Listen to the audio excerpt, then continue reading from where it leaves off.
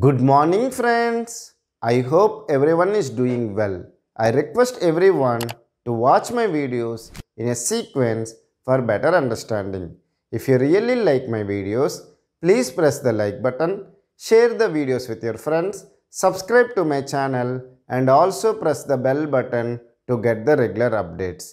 In the last video, I have discussed about various medium access control strategies. The medium access control strategies are broadly classified into three types. One is random access control mechanisms, then we have the channelization control access mechanisms, and then we have controlled access control mechanisms. Okay, so coming to the random access control mechanisms, they are again classified into Aloha, CSMA, and then CSMA by CD, and then we have a CSMA by CA. And even I have discussed about in the Aloha, the subcategories as pure Aloha and slaughtered Aloha. I hope you have watched the entire video so that you can understand the concept in a better way. In this video, I want to discuss about the CSMA mechanism. Now, CSMA, even we will call it as carrier sense multiple access.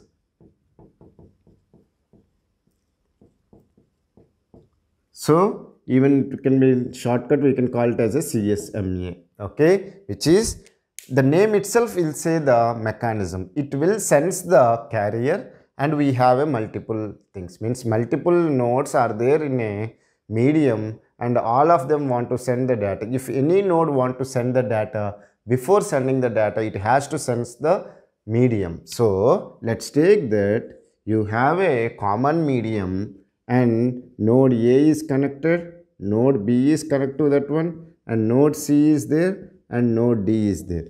Now, if any node want to transfer the data to any other node, first they need to sense the channel.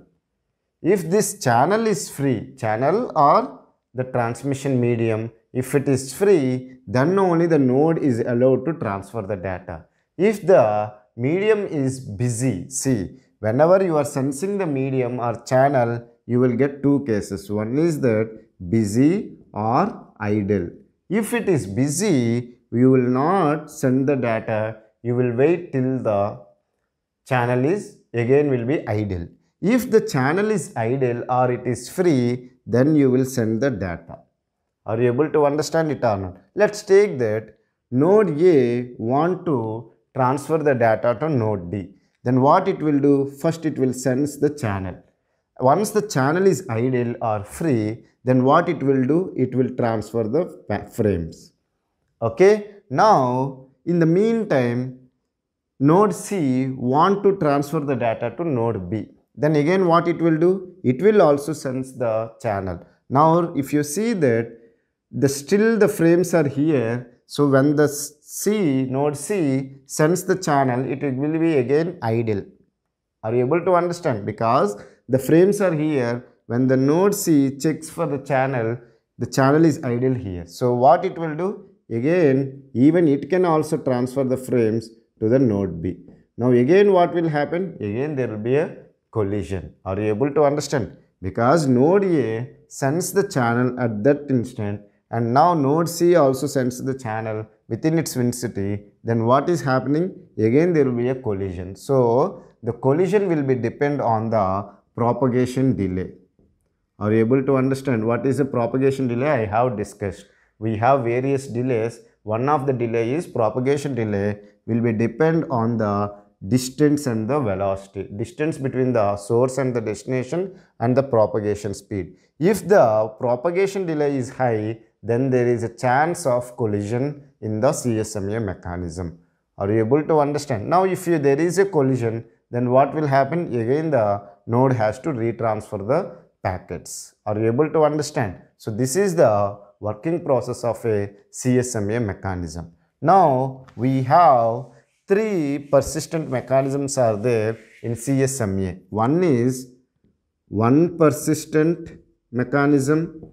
These are three variations in the CSMA mechanism. We have one persistent, we have non-persistent CSMA, Okay, one persistent CSMA, non-persistent CSMA, and we have P persistent CSMA. Now let me discuss about these three variations. Now coming to the one persistent CSMA.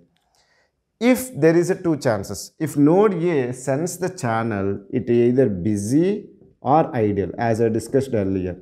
If it is idle, it will start transferring the frames. If it is busy, I said it will wait.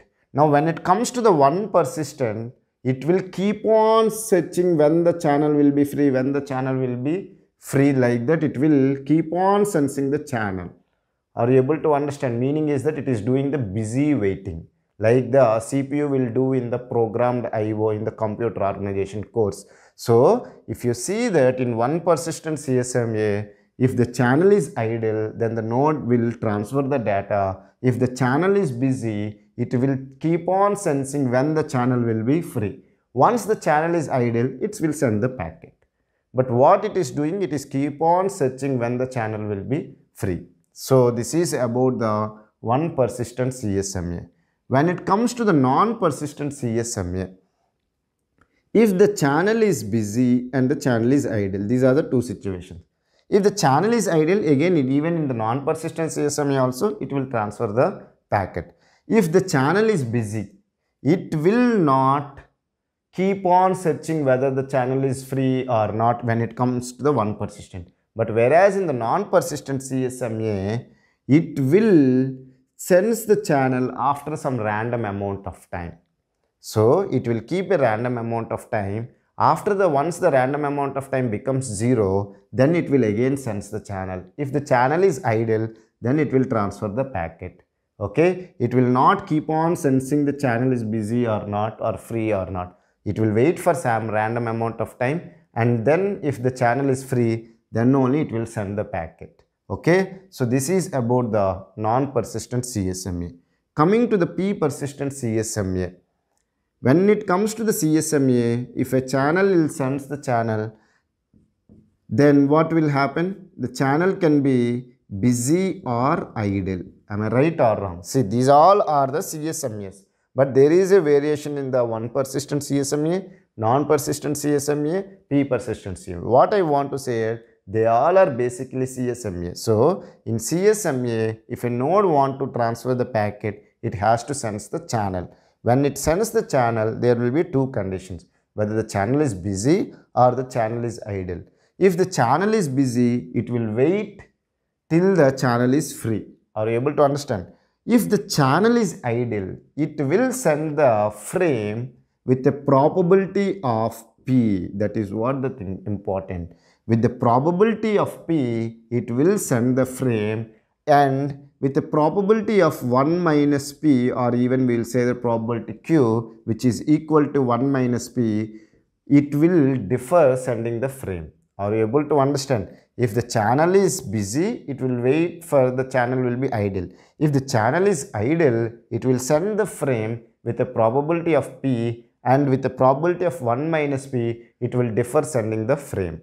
So I hope you have understood the basic CSMA mechanism and the variations in the CSMA mechanism, such as one persistent CSMA, non-persistent CSMA, and P persistent CSMA. If you still have any doubts related to this concept, feel free to ask me in the comment section. I will try to clear your doubts in less than 24 hours. Thank you for watching my video. Have a nice day.